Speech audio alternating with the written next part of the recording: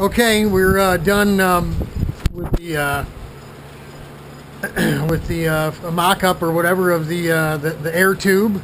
Again, we're trying to emulate what that guy did with his test, although we couldn't see how long his tube was.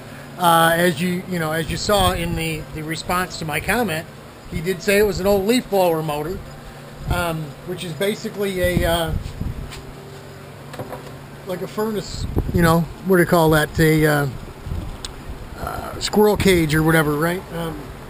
Barrel blower fan. So yeah, we made a little cardboard tube to go from the tube that connects to the leaf blower.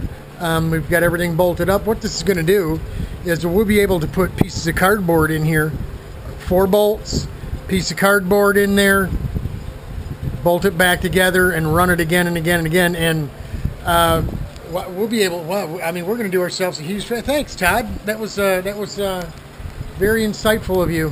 Very intuitive to throw that thing at me. And it doesn't. What we're doing. We're not trying to compare apples to apples here. What we're doing is we're trying to do the same thing the other guy did, was make sure all the air coming in, no matter how fast, how slow, at what velocity, at what ambient, whatever's coming in is covering the whole cooling surface, or what he calls a heat exchanger, right? He refers to the air box as a diffuser. Yeah, this would be an awesome test. Obviously, because it's a little, off center, it doesn't want to stand. It doesn't want to stand up. So I got a little bit more work to do. Just a couple little legs, maybe out of some, maybe just a couple clamps, a couple pieces of wood or something, just so it'll stand up by itself. We don't want the blower pulling or pushing on this thing, because although it's taped on pretty good and it's hot glued together. Again, any reason to use the hot glue gun.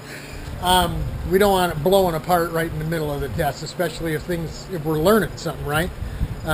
We want to be able to use it over and over and over again. So, just a quick update. When we get it, we're probably gonna have to put it on the ground. I don't know if it's gonna fit on here yet. I'll give it a try here first. And of course, I'm gonna have to do a quick trial run before I bring you all in. But bring your safety glasses, bring your goggles with you. I'll have mine on. Okay, we're making progress. Test coming soon.